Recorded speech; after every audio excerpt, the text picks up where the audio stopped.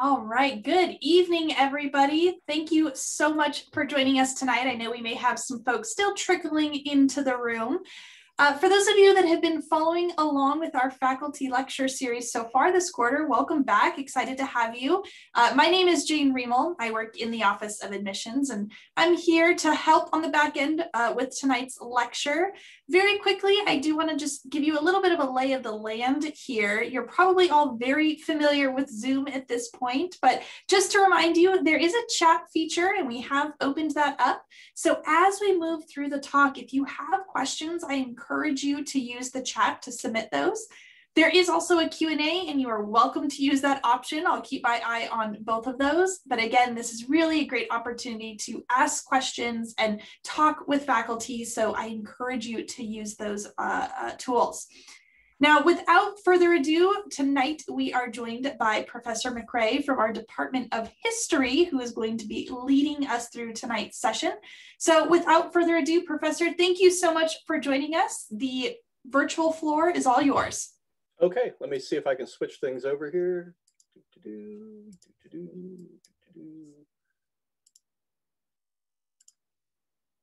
All right, well, hopefully that's working for you all.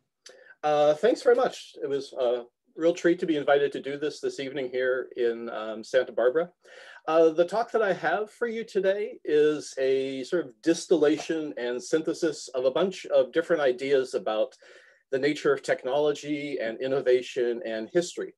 And a lot of these ideas come from classes that I teach here at UCSB in the Department of History. So I'm going to start with a simple claim. How we think about technology and innovation is too often too narrow. It oftentimes also presents us with something that I think should be concerned about. So if you go into Google Images and you say, hey, Google Images, what does innovation look like? Your results will probably be something pretty similar to what I'm showing here. You'll probably see light bulbs, lots of light bulbs. And light bulbs, of course, used to be symbols of inventive insight. Think about people like Thomas Edison. Ignore the fact that Edison was just one of several inventors who made the light bulb, which apparently, according to Google Images, is the standard issue icon for innovation, or ignore the fact that Edison never really worked alone, but okay. But maybe your quest to see innovation will also perhaps produce some pictures of people. Almost all of them will be men, and they will probably be looking thoughtful, staring out the window, maybe looking at chalkboards or something like that. So anyway, in this picture that we get, innovation or technological change and the pursuit of novelty is oftentimes presented to us as clean and orderly and unfettered by and disconnected from the messy material world and its even messier history.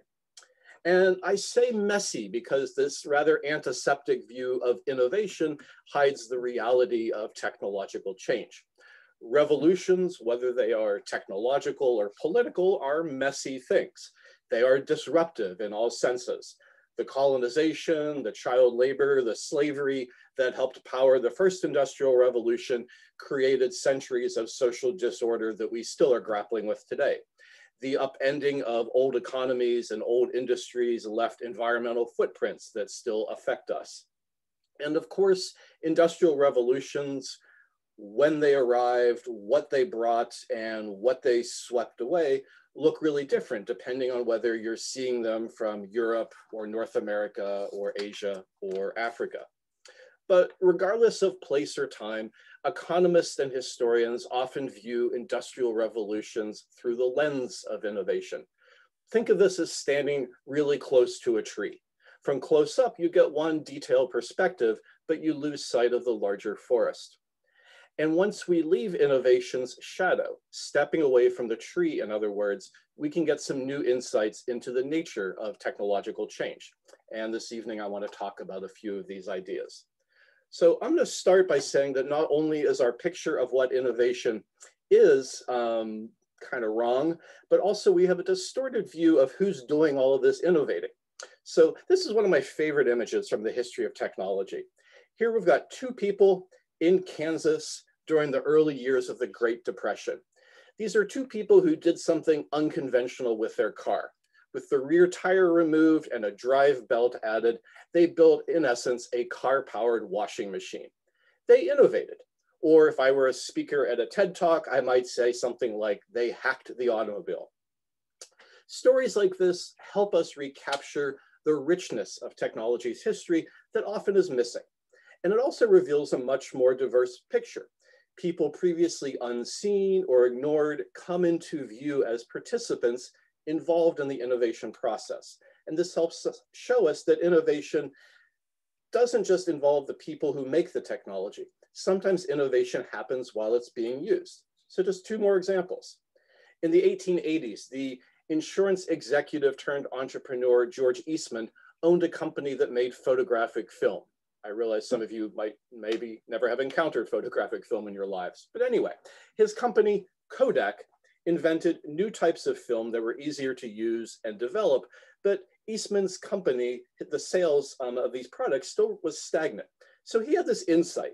He decided that there was a whole untapped community of people who wanted to try photography, but found the whole activity with its chemicals and dark rooms and all that sort of stuff too intimidating. So in 1888, Eastman's company introduced the Kodak camera with the slogan, "You press the button, we do the rest." So for $25, which was a large sum of money at the time, you could buy a camera that came preloaded with film. And when you were done, users simply sent the whole camera back to Kodak. The film was removed, processed, the developed pictures along with the camera were then sent back. The camera was reloaded with fresh film and the whole thing then was sent back to the user.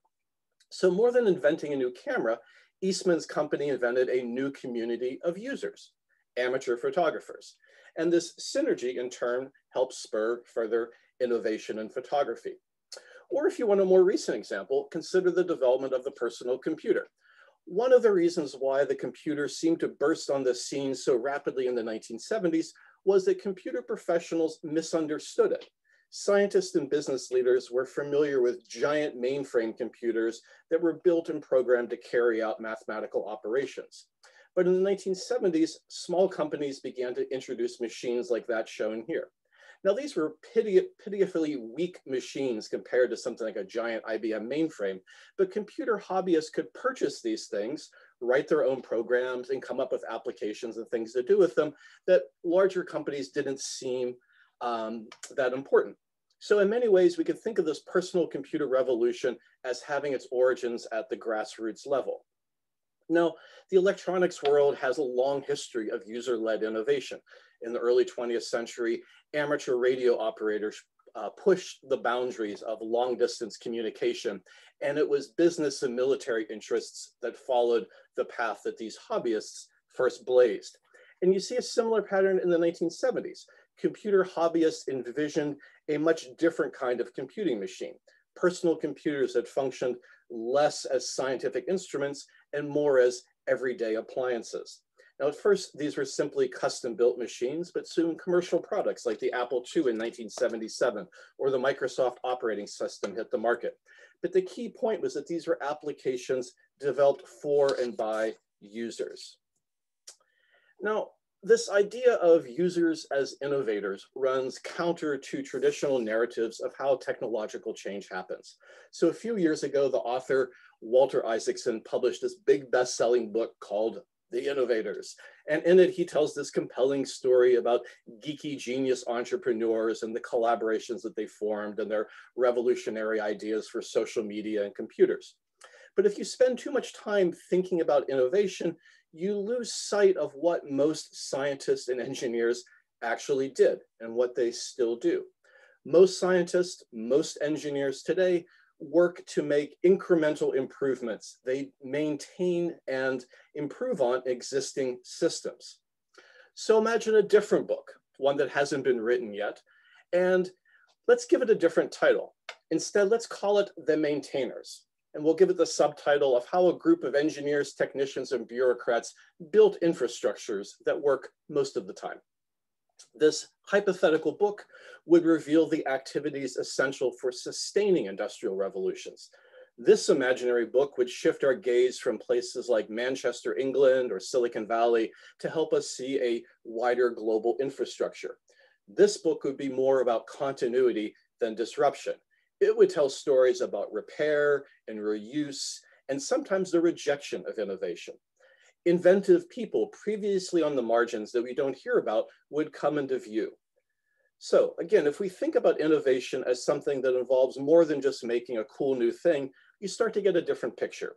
You start to see that innovation is just one part of all the different activities that make up this thing called technology. So let's assume now that innovation is not the same thing as technology. Where does this take us? Every year here at UCSB, I teach a course on the history of technology. And at the start of the term, I oftentimes ask the students to finish the sentence, technology is ... question mark. The responses are often predictable. To the average 20-year-old, no offense, technology means the sorts of stuff shown here, cars and computers and of course smartphones. Hopefully by the end of the term, when I ask the question again, the results will be different. As they have come to understand it, technology involves much more than just things. So here's one example. In the 19th century, engineers and entrepreneurs built vast, complex systems for transportation and communication. These systems were both sophisticated and messy. Now, to make something like what's shown here function properly, this demanded order and regularity. This meant adopting standards. Largely ignored and often invisible, standards create stability in technological systems. They're just not terribly sexy. Whether it's screws or shipping containers, technical standards help transform the novel into the mundane, and they help make the local into the global. Now, making standards wasn't about making new things per se, but rather it was about making consensus via discussion and debate. As hidden and as unsexy as they might seem, standards are essential to the functioning of our technological world. And they also carry certain ideas with them. For the internet, for example, which is built on a whole array of technical standards, in the United States, when these were created, there was an aspiration for openness, open systems, open source, open access, and the desire that information could move about easily. As a result, these technical standards, which are intangible things that allow my laptop and your iPhone to seamlessly, more or less, connect us to networks as we move around the planet, requires organizations like, for example, the International Organization of Standardization. You flip over your back of your phone, you'll see something in there about ISO.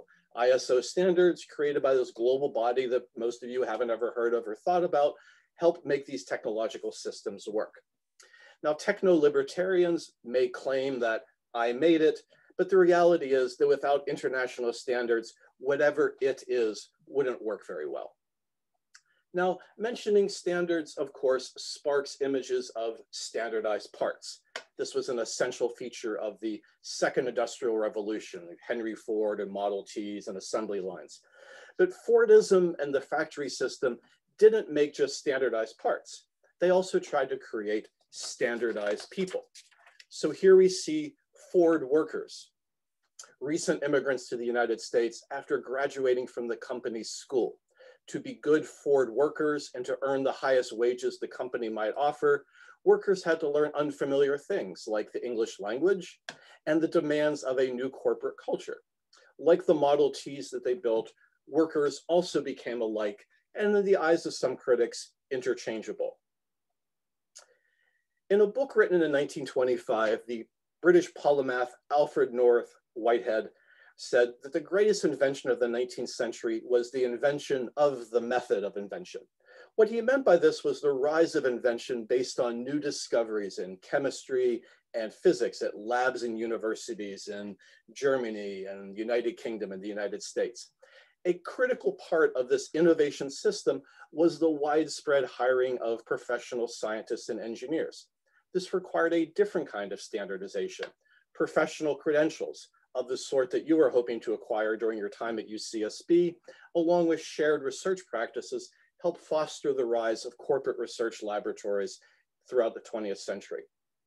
And we can take this idea even further. Think about the standard numbers that define people as they go through life, from school test scores to IQ measurements to credit reports. We are all in some degree the product of standardizing processes, and algorithms. So, although technology is not just things, there is no denying its material basis. But I'd like to argue that sometimes when it comes to things, the ways in which technology is presented to us as citizens and consumers is misleading. Now, for me, one of the greatest offenders is cloud computing. This is a form of computing that uses networks of remote servers connected by the internet to store and manage and process data. And if you read articles about cloud computing, it's usually depicted in this nebulous, cloudy sort of way, where machines and people are magically connected. And unlike traditional industry and the infrastructures that support it, cloud computing is presented as something that is frictionless with no cost to the environment. But this obscures its underlying physical reality, because in reality, what I'm showing you here, this is the cloud. Yes, it's convenient. Yes, every time I access a file on Dropbox, I use it. But the global demand for these digital data centers uses huge amounts of electricity.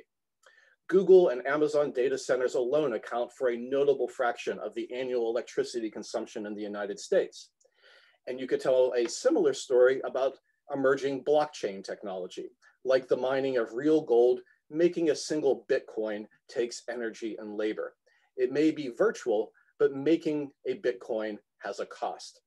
For example, a year of Bitcoin trading and transactions requires energy, oftentimes from coal or natural gas, comparable to what the country of Ireland consumes in an entire year.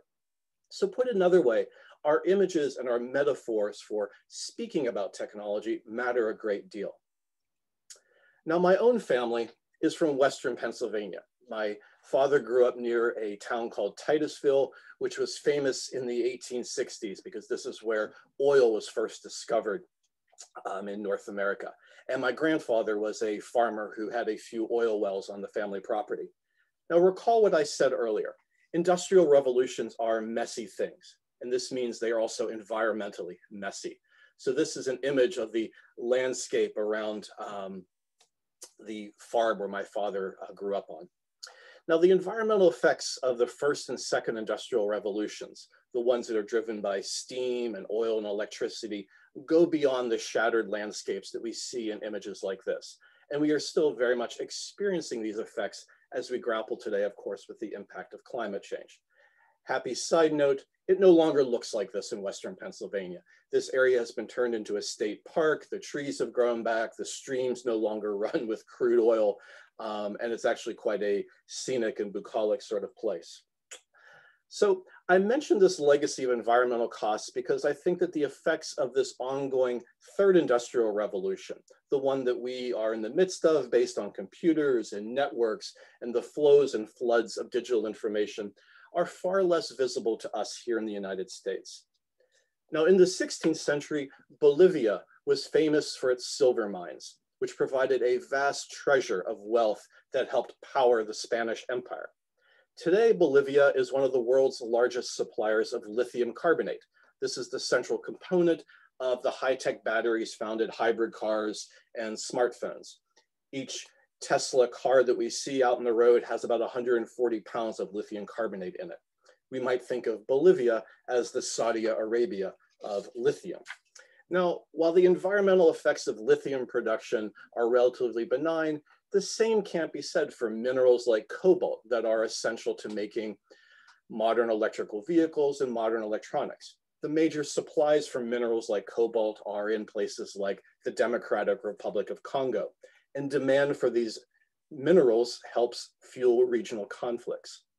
My point is that even though we might think of our digital technologies as clean and benign and somehow even lacking in materiality, they are very tightly bound to the world of stuff.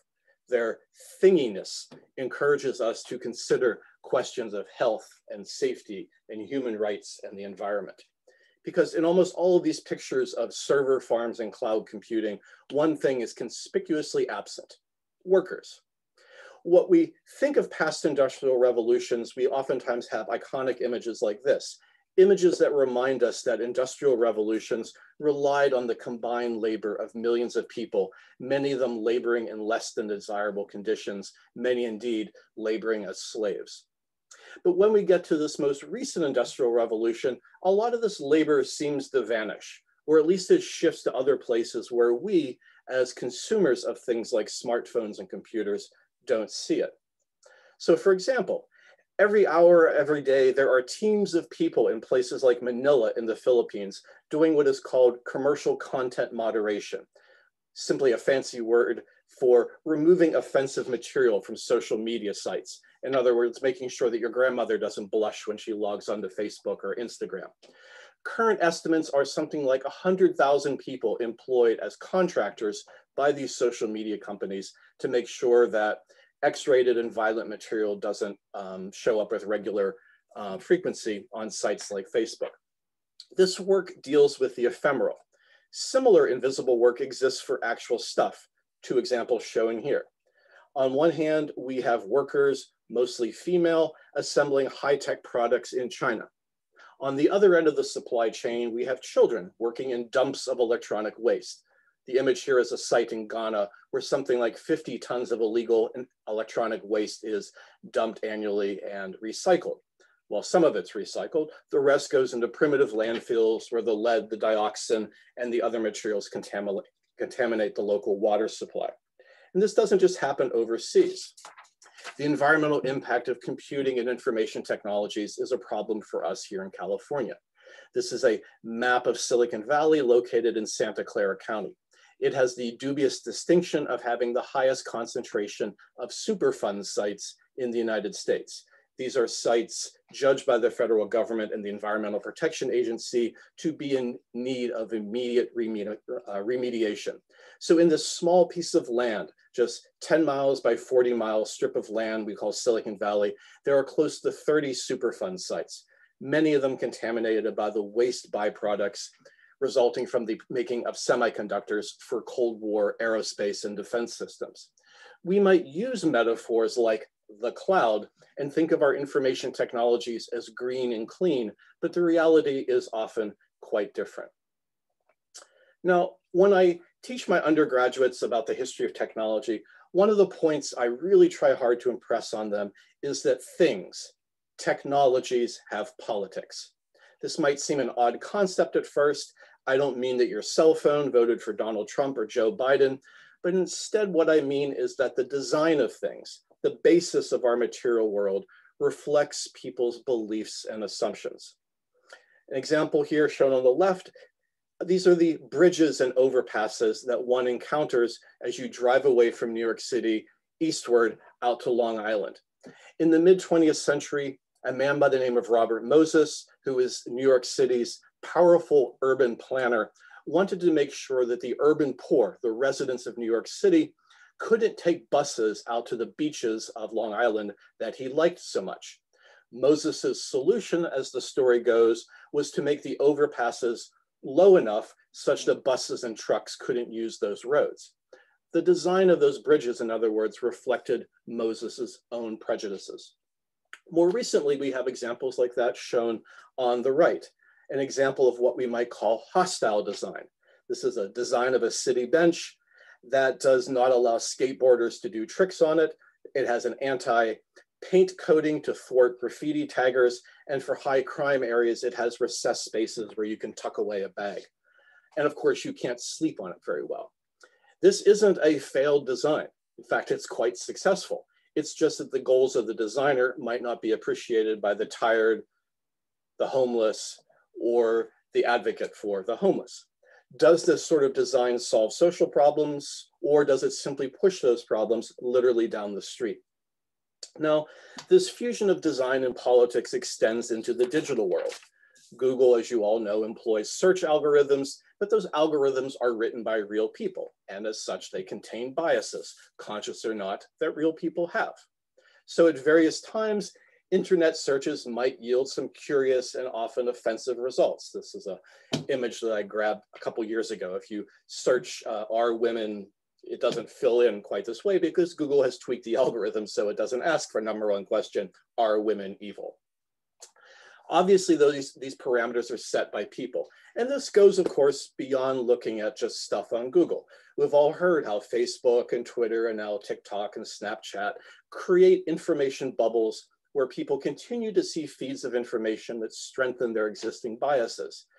Even more disturbing is the use of computer algorithms by legal systems that predict whether or not criminal defendants are more or less likely to commit crimes in the future, and therefore help determine what a person's bail is going to be. Often skewed by race, gender, and ethnicity, these again are an example of biases literally built into the digital fabric that many of us might experience on a daily basis. So now that I've convinced you, hopefully, that technology involves tangibles as well as intangibles, this leads to my next observation. Technologies stack. Their physical presence settles like sediment on top of one another. Over time, technologies form layers that a geologist might envision and that a historian can try to understand. So look at this painting.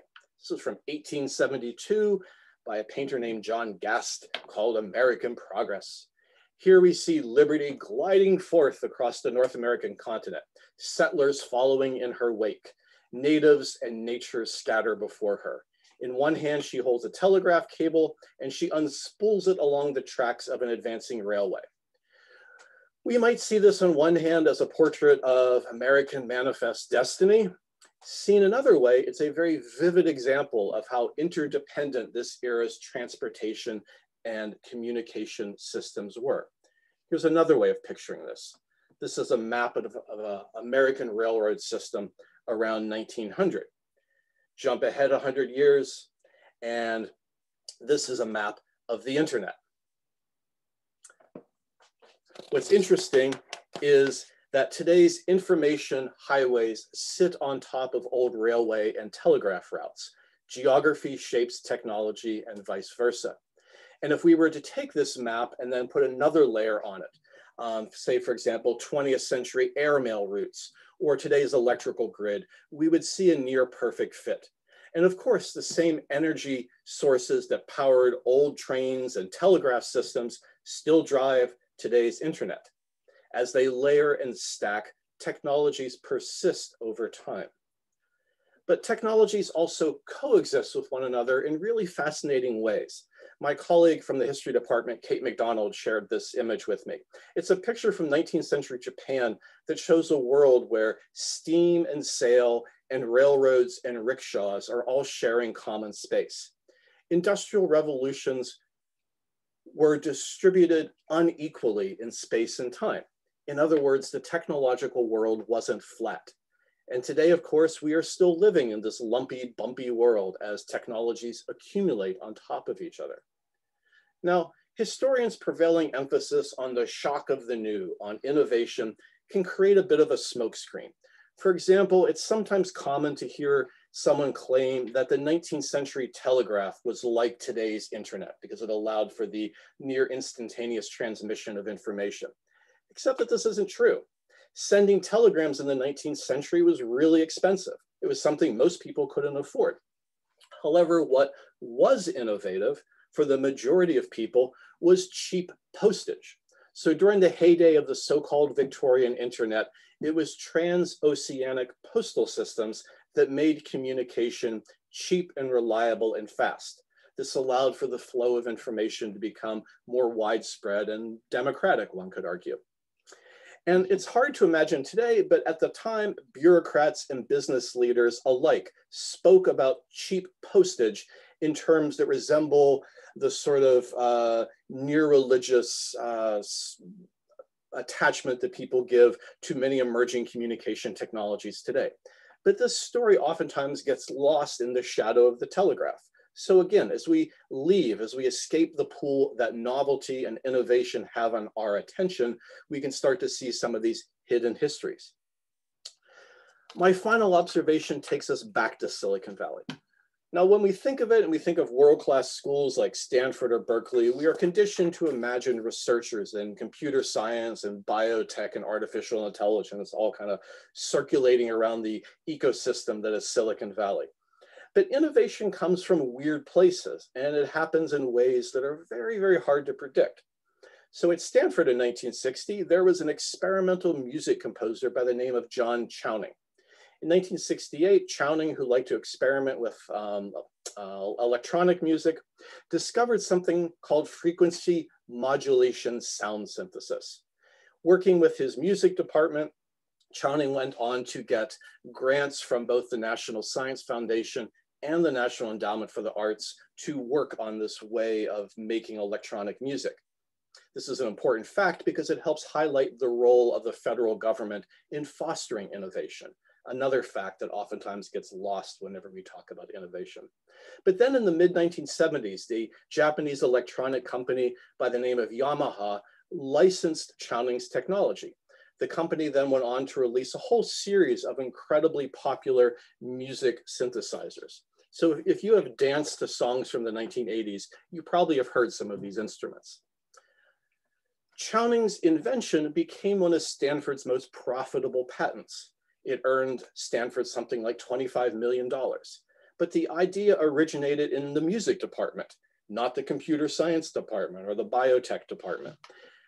The music department is not usually the place that we think of in terms of coming up with profitable innovations that are used and experienced by tens of millions of people. But moreover, Chowning's invention became the model that Stanford later used for other fields like biotech and computer science. Now, I love examples like this because they help challenge these preconceptions of technology and innovation. They call into question who does innovation and what an innovator looks like. So when we move away from the shadows that are cast by these traditional ways of understanding innovation, we start to see the complexity of past industrial revolutions in new ways. We notice the stubborn persistence of older technologies. We appreciate the essential role of users and maintainers. We start to notice the intangibles that make technologies more orderly. And these histories show us that industrial revolutions are much more than just stories about innovation and progress. Rather, the technology itself, both the tangible and the ephemeral, was and very much remains a work of progress and a work in progress. Thank you very much. If you have questions or comments, I'm happy to do my best to try to answer them, and I appreciate your time.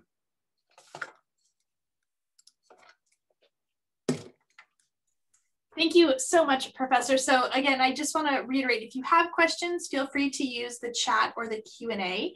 I do have a question for you, and it's maybe not specific to the content of your presentation, but you mentioned one of your classes that you teach at UCSB is the history of technology. Mm-hmm. Could you maybe share some of the other courses that you teach? Sure. I teach on a regular basis 2 lower division undergraduate classes. So I teach one on the history of modern science. And then because I'm not terribly original, I teach a similar class on the history of modern technology. And I usually teach one of these teach them every other year. So next year is technology, and that will be in winter 22. And then for upper division, I teach a whole host of things. I have taught courses on the history of nuclear weapons. I teach a more focused class, which looks at the history of technology in like 20th century of the United States. So again, the survey classes tend to be for anywhere from 80 to 160 students, where the upper division classes are usually capped at about 30 students or so. And then every so often I teach even smaller seminars, which I believe are listed in our department as R courses, not sure why, but maybe R is for research. And those are usually capped at like 14 students or so. So again, it's a whole array of things, but I have lots of wonderful colleagues here who also teach courses in the history of science. So my colleague, Kate McDonald, teaches stuff on modern Japan and transportation and infrastructure. Brad Boulay teaches a course on the scientific revolution. So if you're interested in people like Galileo and whatever, he's your guy. My colleague, Yelena Aronova, who grew up in the Soviet Union, teaches a wonderful course on Cold War science. So I think it's a really amazing class because you get this history of science during the Cold War as taught by somebody who lived both in the Soviet Union, but also in the United States. So it's a pretty good array of people. I should also add, we've got a new person joining our department next year. Taylor Moore is a historian who looks at magic and the occult and women's history, largely in the context of the Middle East and Africa. So that's kind of a different perspective in terms of the history of science and technology, but one we're certainly happy to have. Great, thank you. Now you mentioned research. Is there much opportunity for undergraduates to get involved in research within history, whether with you or other faculty? Yeah, sure. I mean, we offer like more formal sorts of things. So we have, for people who are history majors, we have a senior honors thesis, which is like an all-year, sort of intensive research experience. Again, I think that's limited to maybe just 12 or 15 students. If you're interested in public policy, we offer a similar sort of senior thing where you're looking at the history of public policy. So I think for people who might be thinking, hey, this history stuff is cool, but I don't really want to do just that. Maybe I want to take some of what I'm learning and apply it for, thinking about like law or political science or whatever. That's another way of approaching it.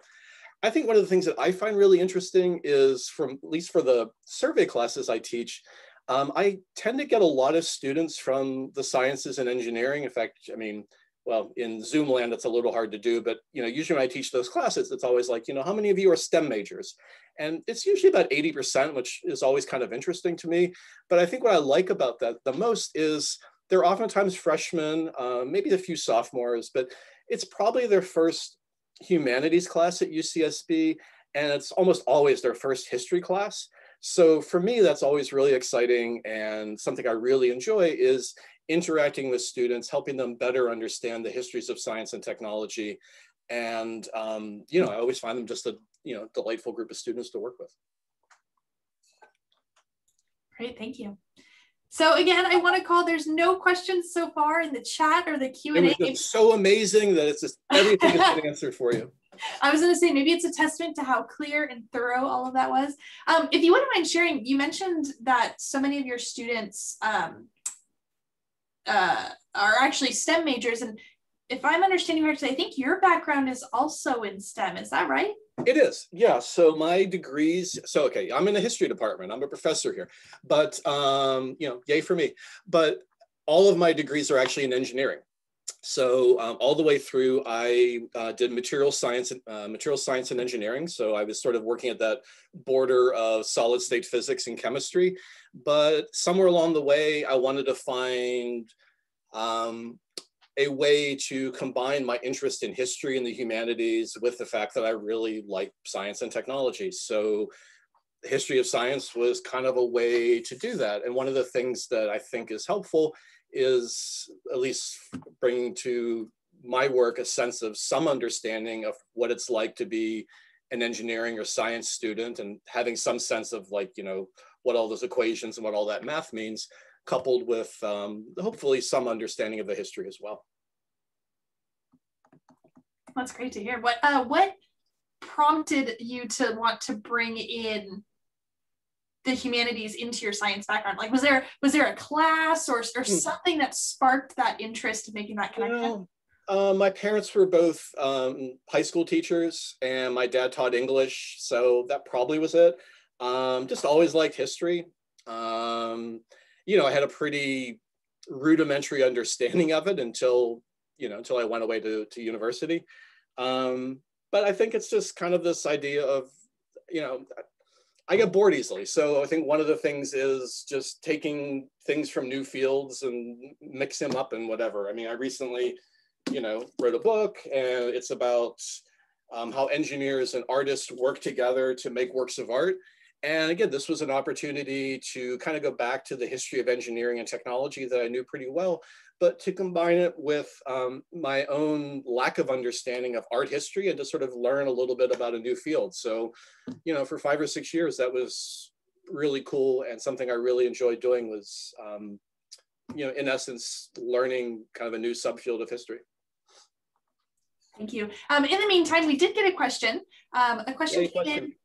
Can you elaborate more about how the federal government plays a role in funding innovation? Sure.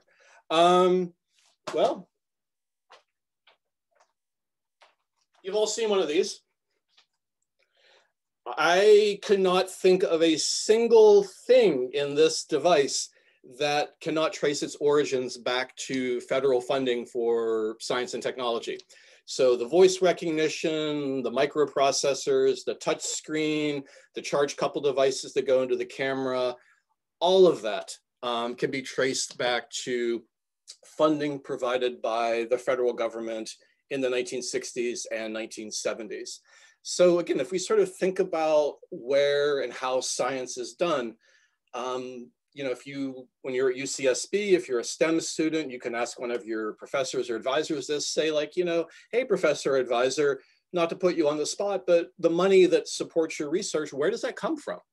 And they'll probably say something like the National Science Foundation or the National Institutes of Health or DARPA or the Department of Energy or what have you.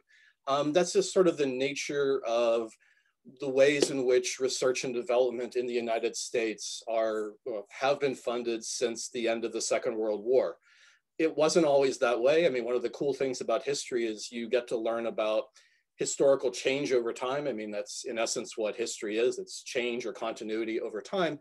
And if you were to go back 100 years ago to the 1920s, most science and technology was funded by private corporations. So AT&T and General Electric and places like that employed huge numbers of physicists and chemists and engineers in large corporate laboratories. A large part of the money also came from philanthropy. So you had people like Andrew Carnegie and John Rockefeller, who started things like the Carnegie Institution and the Rockefeller Foundation, again, to fund science and engineering research.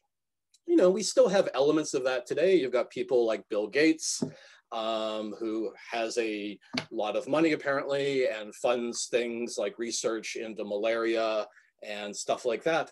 But the whole idea is that the funding of research in the United States is done in this very sort of pluralistic kind of fashion. But the federal government historically has played a very, very important role in that. I mean, again, we can look at companies like SpaceX and we're all like, you know, yay, SpaceX. And if you're at UCSB, you can actually walk out to the bluffs and see the rocket launches from Vandenberg Air Force Base, which is something that is very cool. And I strongly encourage all of you to do. But, you know, SpaceX, private space company, but its biggest customer is NASA. So, you know, not exactly private business, kind of private business. I hope that answered the question. All right, any other questions, folks? This is your shot. I'm not going anywhere. I mean, eventually I am, but you know.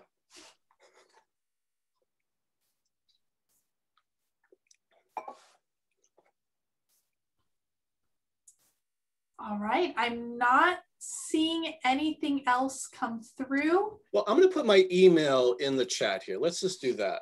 If any of you are intrigued by anything that I talked about, or if you want to say, I think what you just told us is a bunch of nonsense and I want to argue with you about it, I've got an email address and I answer email all day long. And if you want to drop me a note, that would be awesome. Will the session recording be emailed out? That's a good question. That's kind of that's a question for you, I think. Yeah, so we'll actually upload the recording for this session to our faculty lecture YouTube channel, which I'll go ahead and pull that up. We did get another question in the meantime. Oh, thanks. I'll post a link to that in the chat, but yes, you can expect that this will be up within the week. Now, another question came in asking, are there any solutions that people are working on to improve the destruction that we have going on right now? Good Lord, I hope so. Yeah, I mean, that's a pretty broad question. And, you know, I'm a historian, not a improved destruction kind of scientist. But I'm not exactly sure which of the destruction you're talking about. I'm going to guess probably environmental. For those of you who are interested in that, one of UCSB's wonderful strengths is environmental studies. You know, as much as I love history, environmental studies, also awesome department with some really great people there. I would encourage you to strike up some conversations and dialogue with the people there. There are lots of, you know, solutions proposed for things like climate change, whatever. some of them in the realm of policy, some of them in the realm of encouraging humans to behave differently, some in the realm of technology. So things like geoengineering, of course, are ideas that people are experimenting with. So if you want to drop me an email, I can maybe answer that in a little bit more concrete sort of way, or maybe point you to some people who might be able to provide you with answers.